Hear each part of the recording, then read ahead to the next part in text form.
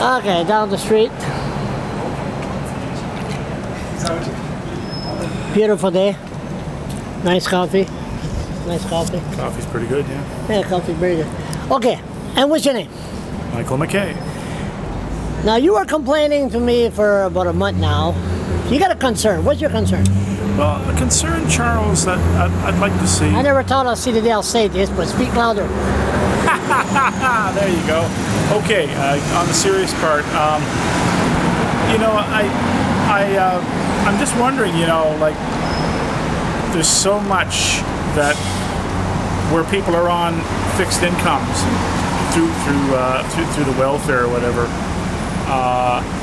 that, you know, there's a lot of people I hear of that, you know, if they want to go to the doctor or whatever, or say they need to go to the welfare office or whatever. Especially the welfare office. Yeah, and take a bus. No, there's no bus to go to the welfare office. No, but I mean, you know, like get transportation, pay for transportation. You know, people aren't getting enough on the system to cover, you know, their bus pass or whatever. You know, I've actually talked to a person here not too long ago, and they said to me, you know, that we were talking, and you know, some people have to choose whether they're going to buy food or whether they're going to get a bus ticket or a bus pass. Or have a bus pass and have a McDonald's coffee. What's the difference? Well, McDonald's coffee only costs about $1.58, but a bus pass costs $65 a month. Is it $65 a month? It's $65 a month for a monthly unlimited pass. So, I mean, let's be honest here. If they give you extra money on your welfare check to $65, how many people do you think that would buy a bus pass with that money? Well, what I'm saying is this, you know, and please understand, I don't take anything away from our senior citizens. Our senior citizens made this country great. They paved the way for all of us.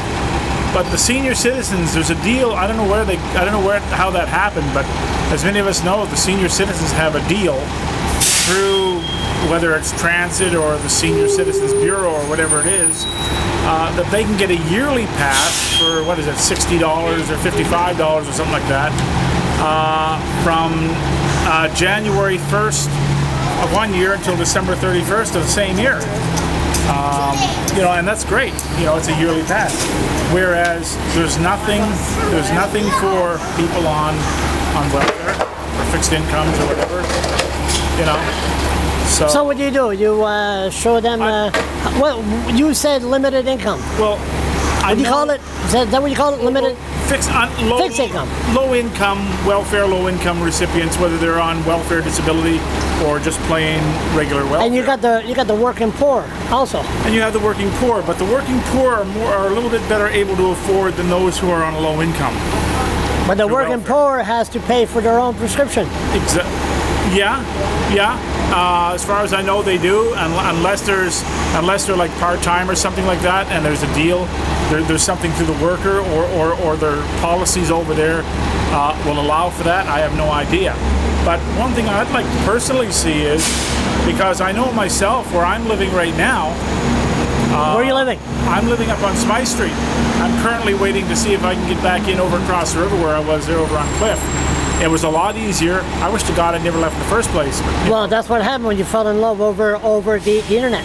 Well, anyway, we're not going to go down that road. Never mind. Don't answer that. Don't answer that. Don't answer that. So anyway, never mind. We're changing the subject here. But what I'm trying to say, Charles, is this. You know, I know I myself, I've been trying to find work ever since I got out of university. I can work. I'm able to work with adaptive equipment.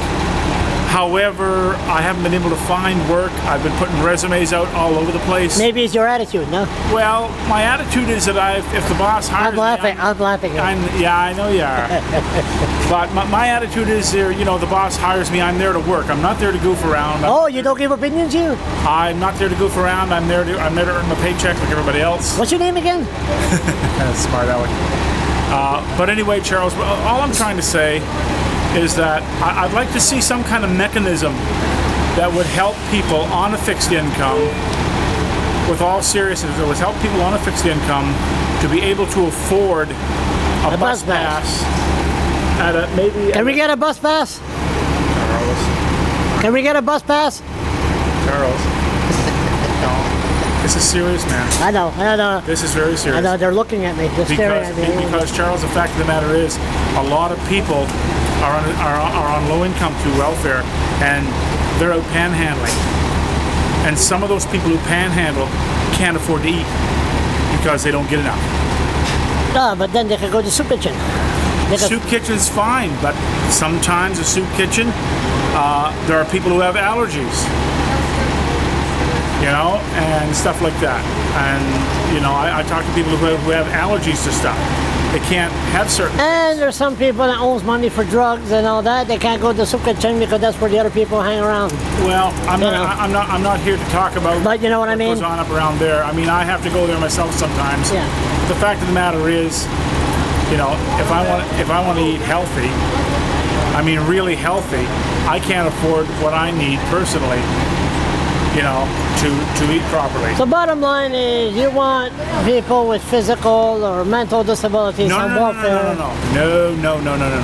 This is for anybody who's on welfare or welfare disability, no matter what their condition. Because it affects everybody, Charles. It doesn't just affect people with disabilities, it affects everybody who's on that low income through welfare, that, you know, they need access to transportation. So the deal they had with and unless they have a subsidized rent, they can't properly afford it. The deal they had with the citizens should have the same deal. They should have a similar deal, or something through Social Development New Brunswick that will allow for that sort of thing, so that they can monitor it. Maybe, like if they can monitor it, say, okay, this person's on the system. We'll make sure that he or she has enough, you know, for a pass. But once you go off the system, you know, let's say you go off the system 2 weeks before the end of the month, well, you still got your monthly pass, but after that, if you're not on the system, you don't continue to get it unless there's a certain arrangement. You're going to set up a meeting with the mayor? I'd like to talk to Mayor Woodside about it. You know, right now I'm a little nervous and a little, you know, because I'm trying to collect my words.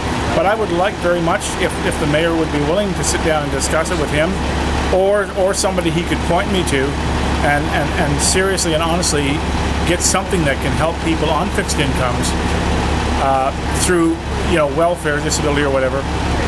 Or just plain welfare, because let's face it, the cost of living is high, and food's going up, everything's going up. Okay, we'll do a follow-up. Thank you.